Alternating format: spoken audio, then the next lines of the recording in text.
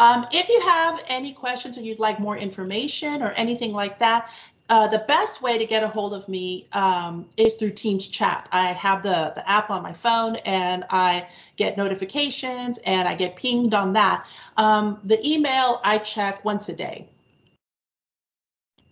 I like GIFs, by the way, so you're going to see GIFs a lot. Well, not that much, but you're going to see GIFs in here. So engagement.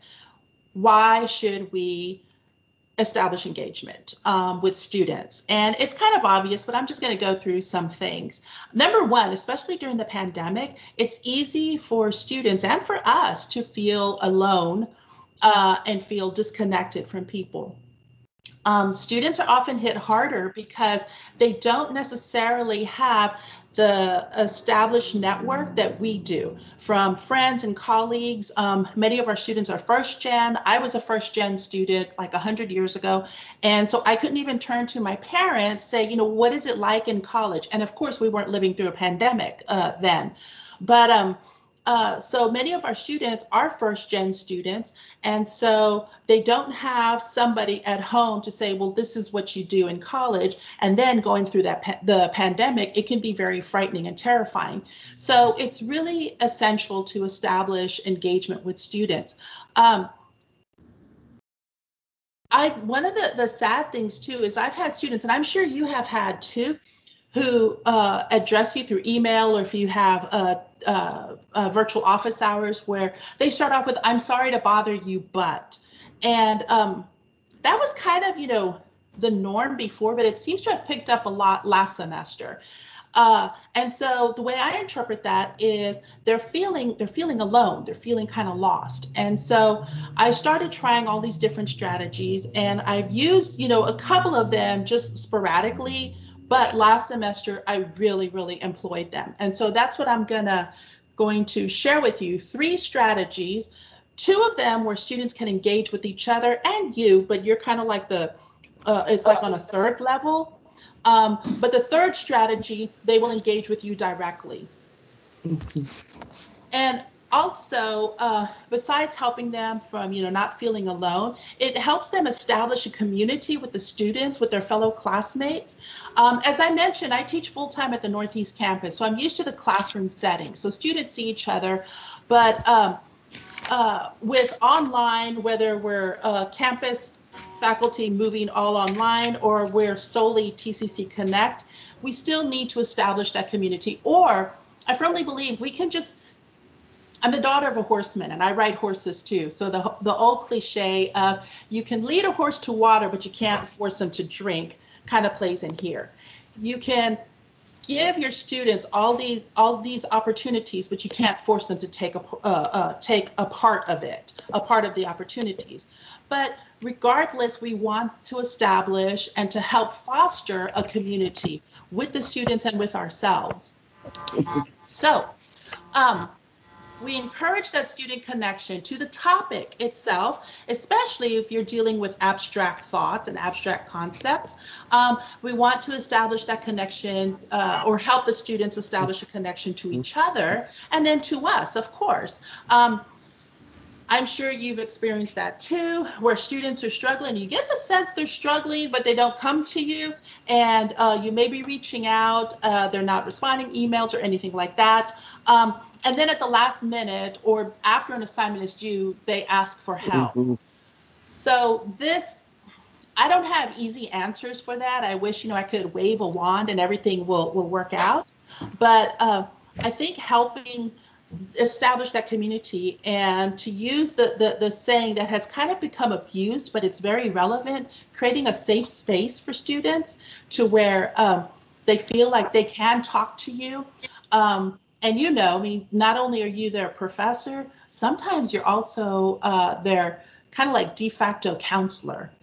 They have issues that a lot of us don't realize they're dealing with, from job loss, from COVID-19 diagnoses, or family members dying. I had last semester was brutal. I had quite a few students who were diagnosed, and I had a couple of students who experienced death related to COVID-19.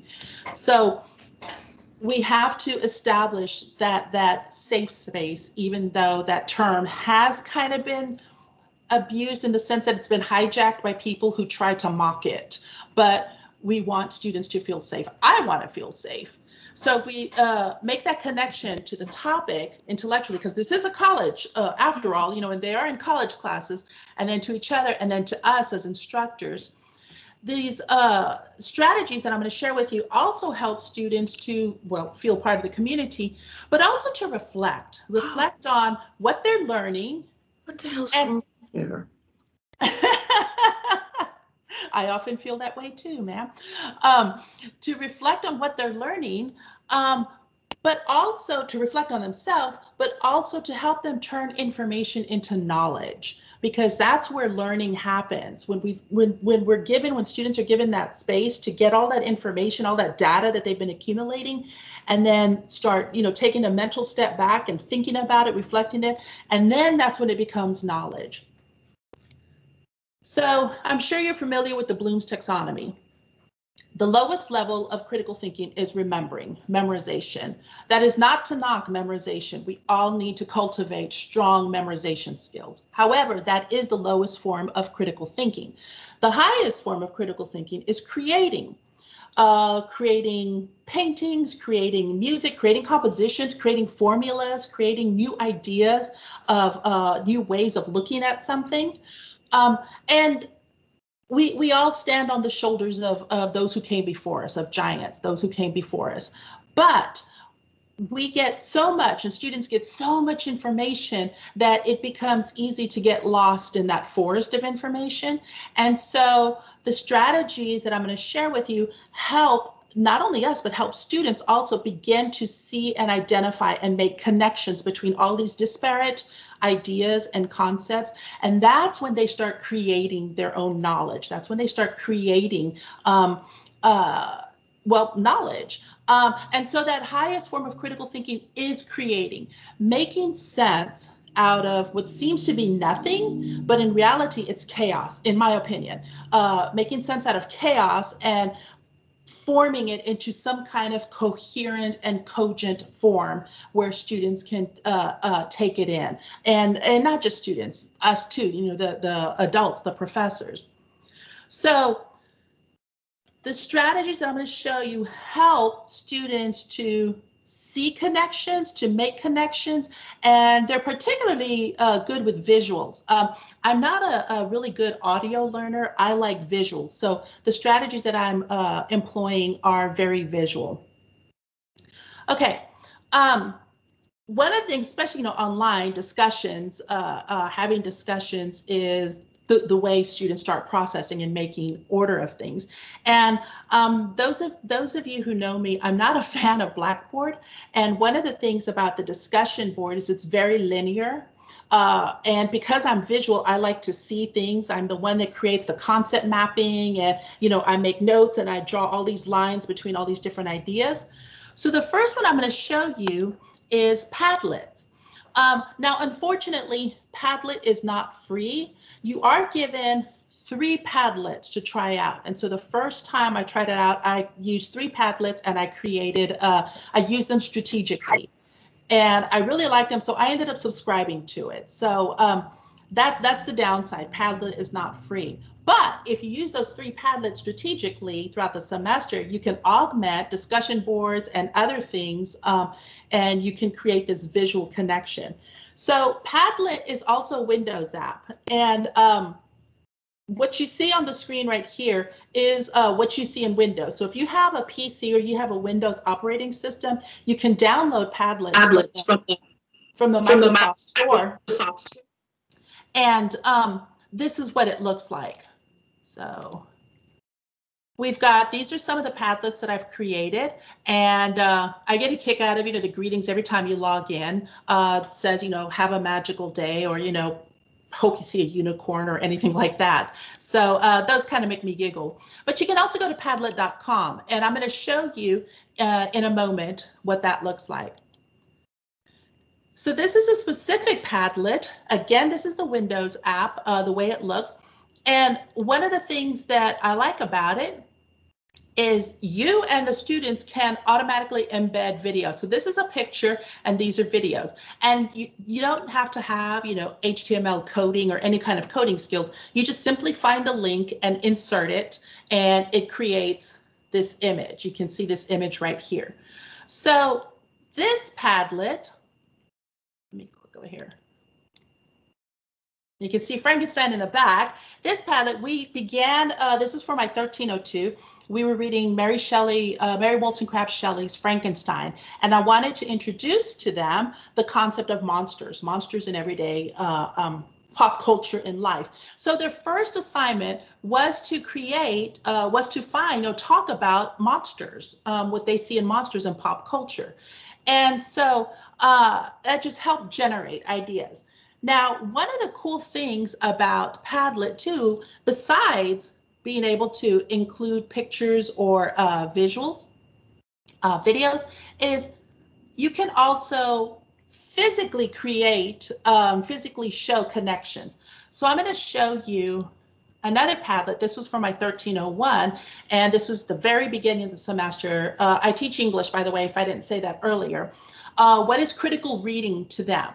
So I created a short video, not even a minute long, showing how to post and then how to make connections. And you can see right here all these connections. So students, when they posted something, then they would read their classmates' post and then connect it. And then in another assignment in Blackboard, we talked about this, where they saw those connections. So for those of us who are visual and who like to see those connections or who need to see those connections, this is a really great opportunity also, because students, you can see the connections and then students have to make the connections. So they're making connections with the ideas themselves and with the classmates. And frequently, like in discussion boards where a student will post something, and if you assign them and another student has to respond, that's really good too. But as I said earlier, it's very linear, and the responses are often nested within the originating post. And it makes for easy grading, perhaps, but it's, or easier grading, I should say, but it's not necessarily visually attractive or visually inviting, where students can come in and just start exploring to see what their classmates are saying and what they're thinking about something. By the way, Padlet, you can export all the responses, and you can export it as a PDF, which I've done, and then because I close these at a certain time, and then I upload the PDF into Blackboard so students can still see each other. They also had to do a digital portfolio, and so they were able to grab or just do a screen grab or just post the entire Padlet into their digital portfolio. But it was as a PDF. So for grading, you can export it as a CSV or Excel sheet, and then you just do a quick search when you're in the discussion, the grade book, and then you've got, I've got the Padlet open, and then I just do a quick search by student name, read it, and then I give them a grade. So this just takes like another maybe extra 1 or 2 steps, but you can still grade quite easily with this third-party software. So the other thing I wanted to show too is you can create like thematic Padlets. This one, just critical readings, we have the shooting star. But for those of you that have read Jonathan Swift's A Modest Proposal, so I've got a little bit of a warped sense of humor. So I have as a little image right here, a baby to offset. And the numbers right there, just the different classes, because I have multiple classes of the same prep. So it helps me visually keep track of what is, which class this is. When we're going through Macbeth, I've got the bloody knife there, and the background image are the 3 witches, or the weird sisters. This particular assignment, I posted 3 different intros to Macbeth, and I had them talk about what they can expect from watching these 3 different intros, what they can expect from that particular production. So this, and students, again, they can read what their classmates have to say, and it helps them get ideas, and especially when they start composing their own essays. And, you know, since I teach English, again, as long as, you know, you keep reminding them about, you know, attributing, giving credit to wherever you get ideas, they're not going to steal each other's works. I don't think students or people naturally want to plagiarize. I think a lot of it is they just don't know. And so I saw frequent, you know, students, their narratives, their essays, where they comment, you know, as classmate so-and-so said, blah, blah, blah, blah, blah, and then they expanded on that. And there is that connection between each other and with the ideas at hand. So another thing, and this is wonderful because it's totally free and it's really cool. Flipgrid, this is the second strategy. And this is another thing that where students can engage with each other. And if you come in, they can engage with you also. If you come in and put comments on individual Flipgrid post or whatnot. But Flipgrid, it is owned by Microsoft. It is 100% free. There is no limit to how many Flipgrids you can create, like there is with Padlet. For the free version, you're limited to 3. Flipgrid, as far as I know, it's unlimited. And since it is Microsoft, you can easily integrate it into Teams. So you don't have to do all this fancy, you know, embedding in Blackboard. So again, with Frankenstein, this is my 1302. And this is a GIF, and I'm going to take you to the website in a moment, but it's also a phone app. Now, I use an iPhone, so this is what it looks like with an app. And you can post, you can comment on it, on student comments. When you click right here, Educator Dashboard, it takes you to the website. And if you can see up here, there is the website, and it is my administrative side, my administrative page of Flipgrid. However, what I really like about the Flipgrid, even though it's not fully an app where you can automatically just enter and post and comment in the Flipgrid app itself, it takes you to the website. It is designed for mobile work. I mean, look at this. This is actually students. They were talking about poetry, and this is a student's video that they created. One of the cool things about Flipgrid 2 is they've recently implemented mic only, which means for students who may be camera shy or for whatever reason they don't want to show their face, they can just create an audio and you'll see a microphone, and they can also put pictures or images or things like that. And I'll show you an example of one of those in a moment. And you can see my comment right here. So even though this takes you to the website, when you click on Educator Dashboard, it takes you to the website, it is still mobile friendly. I don't know if you ever tried to grade or post something in Blackboard through your phone or your iPad or tablet or anything like that. The design, the user interface is not particularly inviting, and it can be kind of confusing. You have to scroll all the way to the right, or the menu bar gets hidden and you have to click on that. Flipgrid doesn't do any of that stuff.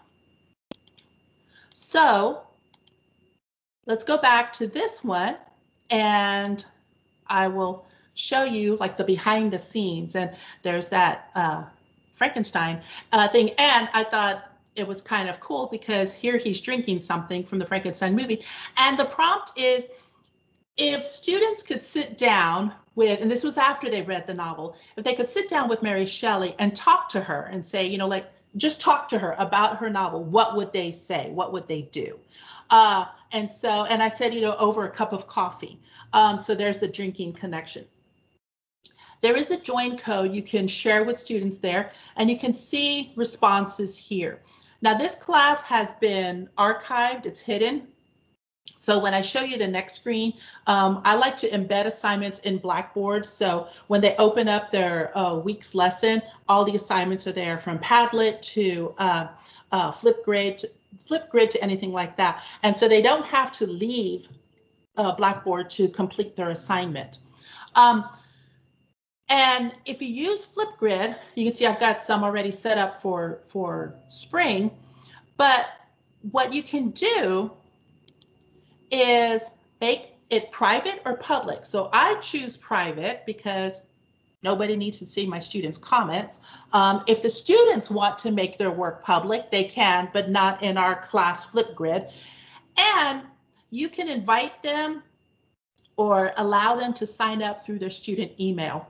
I'm not going to do the template or upload a CSV file. So I just put, the @my.tccd.edu email right there. And so when they go to the assignment, the first time to enter their video or their audio, their podcast, as long as they enter it through their My TCCD email, they're in. So that's how you can create it. You can also, they can do username or Google Classroom, but we don't use Google Classroom. So that's some of the cool things about it. You can also personalize. I found, since this is for 1302, got a picture of Shakespeare there. And for my early American Lit, I have a woodcut from Mary Rowlandson's narrative. So you can personalize it as much as you can within its confines. So Flipgrid is really good for students to engage with each other, to engage with their text. Oh, the other thing I was going to show you that I completely forgot, so let me go back to Flipgrid, is when I mentioned that students, they don't have to show their face. So here's a respond to a poem. See, there I am with the gifts again. I'm reading a poem. This student, and it's actually the picture that I showed you in the previous slide, where she just had her camera on the poem itself. But this student, I'm not going to play it, I'm just going to click on it. And so she created, or I don't know if she created or she grabbed it or what, but this is all we see, but we could hear her. So again, if students are camera shy or for whatever reason they don't want to be on the camera, there are alternatives where they can still do the assignment. All they need is either their smartphone with a camera or their laptop. And if they're taking an online class, they're going to have one or two, or at least access to it by borrowing it from the college, and then they can do this assignment. Okay. So I said earlier that I was going to show you that I like to embed assignments. So I post the assignment, the instructions in Blackboard itself, so students get an idea here. And then when they enter the join code here, or their email address, they see the same instructions in Flipgrid itself. Now, because I archived that class, it's not visible. And so that's why it says join code not found. But when the class is visible, or it's not archived, I should say, not visible, because it's only visible to the class itself because I've made it private, they will see the assignment right here, just a miniature version of it. So you can just provide a link for the assignment, or you can embed it in Blackboard. So I mentioned earlier, the third strategy is where students can engage with you. And you can actually do this 3-2-1 strategy with Padlet, Flipgrid, with discussion board, anything like that that works for you. I use an app called Nearpod, and I'll show you that in a moment. But the 3-2-1 strategy, and this happens after major lecture videos. I create video lectures, and especially if it's over, thorny topics or thorny issues. And what I mean by that is, not necessarily controversial, but like MLA, a lot of students have a hard time gathering, especially the difference between MLA 7 and MLA 8. I have a hard time differentiating the two. That's why I have my trusty grammar book next to me in my MLA book. But it's the 3-2-1 strategy. It's 3 things learned. So I ask students to answer 3 things they learned from that lecture. And then the next question is 2 things they already knew, but the lecture confirmed for them. And then the final question I ask is, what is one question you still have? So then what I do is I compile the data, and I answer that one question they still have. So the 3-2-1 strategy, 3 things they learned, 2 things confirmed for them, and then the 1 question they still have. So I said earlier that I use Flipgrid, Nearpod. Nearpod is a fantastic resource too, and you can log in with Google or with Office 365. I use Office 365. And so this is what it looks like, the behind the scenes. Now there is a paid version. I used it last semester, and I'm going to show you.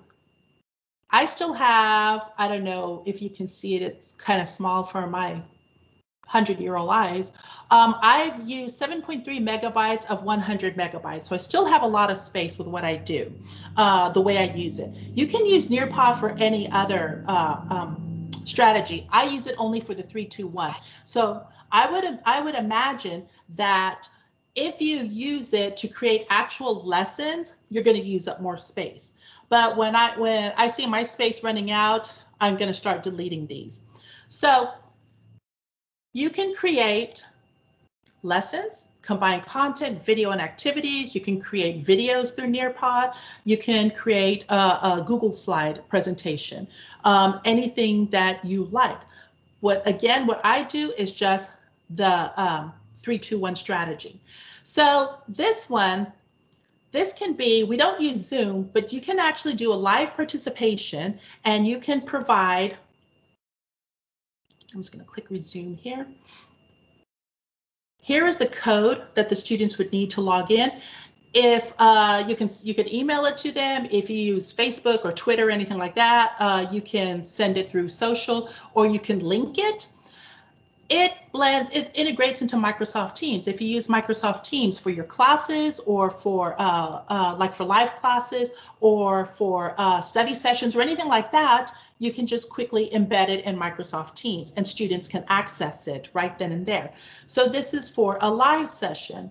And here are the questions. So you can see 0 participation because this isn't live. So I'm going to show,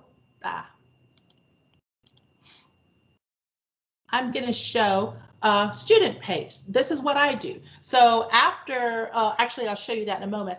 After they've watched the video, because I do video lectures, after they've watched the video, I then post or I make it visible to where students need to answer these questions. And again, this is optional for students. This is Hey, not Lisette, yes? Sorry to interrupt you. We don't see what all we see is teachers and students. Really? Yes. Ah, that stinks. Okay. Let me see.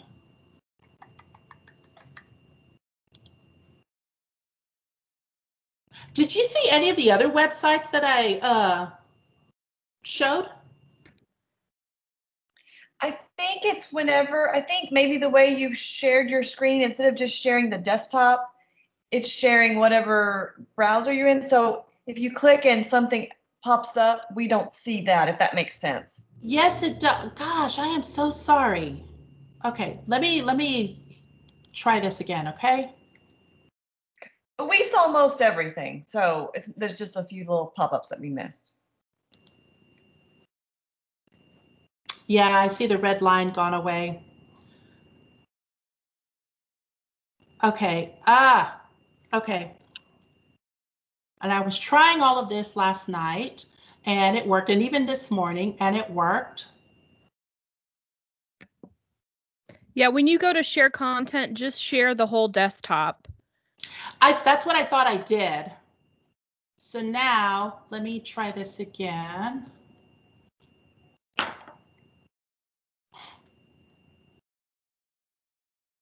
I've got all these multiple things open here, and they're all different names. So screencast 1, let me try this. So some of you are going to see your faces pop up.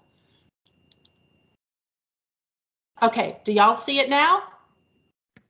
We do. Yay! Okay. I can continue this. Would you like me to go back and quickly show you the other things? Just so you can see visuals, or just continue on? I think continue. If someone has a question at the end, you can jump back. Perfect, thank you. Okay, so sorry about that, folks. So let's go. live participation. So you can see it here. I'm just going to click Start New Session. And you can share social, email, link it, or embed it in Teams. And this is what the students will automatically get this code so they can enter in. And they will, you can see that no participation because this is not a live session. But these are the 3 questions that I ask. Now, what I do is student paste because I don't hold live classes. I do the video recordings. And so I create this, and I'm going to show a preview for you. And you can see some related content on the side, and you can borrow or use or tweak other faculty members, other teachers' slides. But again, I just use it for the 3-2-1 strategy. So here's the first question. They answer, and then the next question they answer. And then the third question, what is the one question you still have that you would like me to address? And then they answer. So I said earlier that then you can, well, I think I said earlier, I thought it, you can compile all the data that the students get. And it sounds kind of spooky, but it's really not, because 3-2-1, oh, this is the way it looks embedded. Again, I said I like to embed assignments in Blackboard.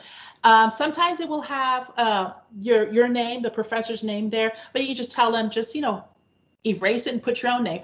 Since this is not a required assignment for students, I've told them you can do this anonymously also. You can just write anonymous there, or Jane Doe, or whatever you want. But nobody has done that, which is really interesting. And I'm sure there's a paper in there somewhere, but students are putting their names to it. So Nearpod creates these reports for you already, and this is just a screen grab. So I'm going to click on it, and this is the actual PDF. And it gives, because again, students aren't putting anonymous, you see their names, so here are their answers. And I read through them all to make sure they're on the right track, but the ones I really focus on are, what is one question you still have and would like me to talk about? And so I focus on this. I then classify them and answer them. This is really good too, this Nearpod, because you can, number one, you get information from students, they're engaging with you, and then you engage right back with them by answering their questions. The other thing too is these are really good reports that you can use in any promotion folder, or promotion and rank, or tenure folder, anything like that. So it sounds really cool to say, okay, I'm going to compile the data, but Nearpod does it for you already. And depending on whatever questions you ask, or whatever your lesson is, it will compile it for you. This is the only way I use Nearpod, the 3-2-1 strategy. And that's why I have a lot of space left too. It's like I mentioned earlier, the more, if you put videos and things like that in there, you're going to eat up more space. And you have up to 100 megabytes of free space before you have to upgrade. So always keep that in mind too. So compiling the data and putting it together. Sometimes I create text responses, and then sometimes audio responses. So this is a text, couple of big questions, mainly really just 2 questions, if I remember correctly with this one, dealing with MLA. So it was best served with a text because I was able to color code certain things to draw attention. And I created, especially with questions about integrating ellipses in the middle of a quotation, I just did a screenshot of, I have the digital MLA 8 book, did a screenshot, and then I annotated it and embedded it in Blackboard. So this is my response to the previous 3-2-1 strategy, the questions that the students had. The other way that I respond is through audio, and Audacity is an amazing and free open source software. You can make it as fancy as you want. I just use it to record. I've got my headset on, connected to my laptop, and I just record my response to them. So I'm going to click here and take you to the website. It is available for Windows, Mac, and Linux operating systems. So it's pretty much available for any operating system that you have. I've used it for both for Windows and Mac. Right now I'm using it on Windows. And you can see, you can, like this part right here, you can edit out. I notice when I talk, I do a lot of ums and ahs. So especially when it's kind of extemporaneous, I will edit those out. If you want to keep it real, you can keep it in, whatever. You can also control for sound, like sometimes it gets too loud, or I live near a kind of a busy road, and so, you know, cars going by, I can muffle the sound or whatever. But Audacity is really good for, in my opinion, for quick things. It's actually good for anything, any kind of audio recording. I don't have skills for top-notch audio recording using Audacity. So I use Audacity just to record those responses. So this is an example of an audio response. And this one, my 1301, English 1301, they were doing archival research, and they had to find an artifact that was at least one generation old, and they researched on that artifact, everything from the context, the history, the personal, the familial. So as an example, students, the questions that they gave me in the 3-2-1 strategy, I used an example of war posters as an artifact. Now this right here is recorded through Audacity, and I was able to upload it into Blackboard. Anytime I provide an audio recording, I always give them a transcript too.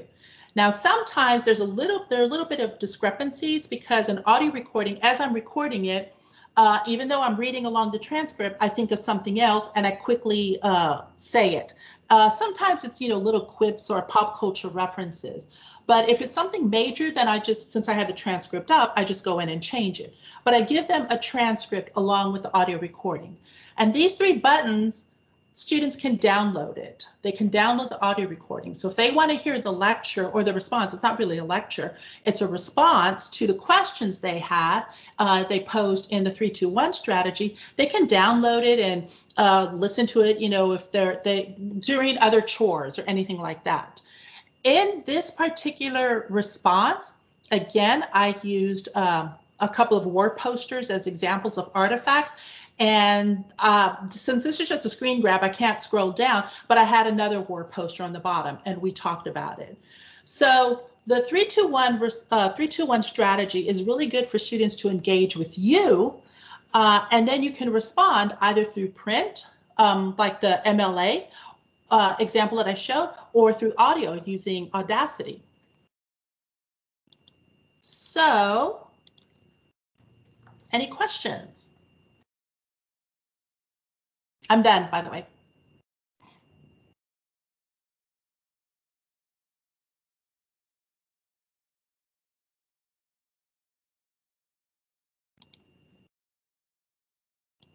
Okay, now I'm going to try to. Okay, I'm going to stop sharing the screen because I don't know if the questions are in the chat.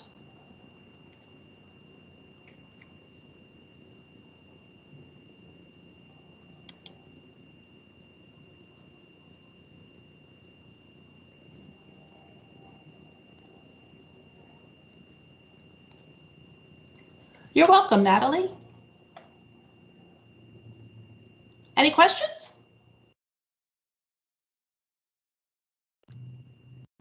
You're welcome, Mary and Susan. Nearpod is really cool. Again, it is free up to 100 megabytes of storage. So if you want to play around with all these lessons, and Google is a really cool source because you can just Google something, and there are some YouTube channels where teachers, they're mainly elementary, primary, and high school teachers, where they're showing all this really cool stuff with Nearpod. Padlet, it is kind of pricey. It's $88 a year. So, I mean, you think about the amount that you use. I use it a lot. So I thought, okay, well, I'll pay for that. But I wish it were free. Flipgrid is free and it is awesome, but Padlet, I like it a lot more, but I have to pay for it.